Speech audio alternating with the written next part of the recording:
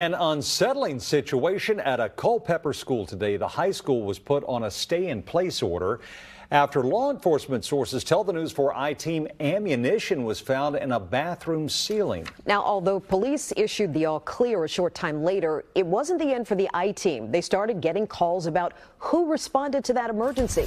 Investigative reporter Ted Oberg and the I-Team were confirming details as the incident unfolded. Ted, what happened? Heard about it very quickly. It is enough of a concern, Sean and Jim, that ammunition was found above that ceiling tile at the high school. But here's what we know. The stay-in-place order started mid-morning over concerns the ammunition found could be part of a larger plan there at Culpeper High School. Officers from the city of Culpeper, the county sheriff's office, and state police all responded, thankfully, after a search that took hours. Culpeper schools say students were released from the stay-in-place order, but as you point out, it's far from the end of the story. Two law enforcement sources plus a parent of a high school student tell the I-Team they have concerns about the teenage son of the sheriff responding to the emergency himself.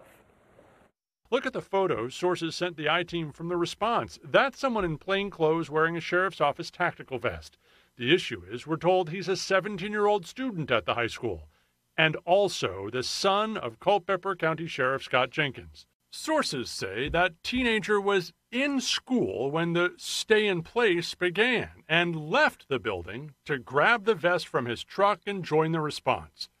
In Virginia, law enforcement officers must be 18 and have a high school diploma or GED. If that young man is still in high school class today, chances are he doesn't have that.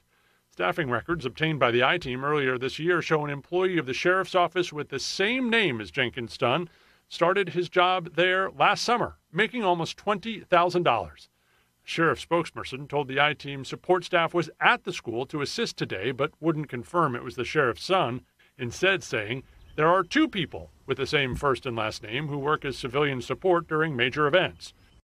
The I-Team heard a lot of questions from Culpeper today. Who allowed the teenage son to leave during a stay-in-place order to join the law enforcement response? Did any of the highly trained first responders at the scene turn him away and send him back to class? And just what was his role in the midst of this possible emergency? We haven't heard back from the sheriff's office on any of those points. Jim? A lot of questions from a lot of parents, perhaps staff and students too. Ted, thanks so much.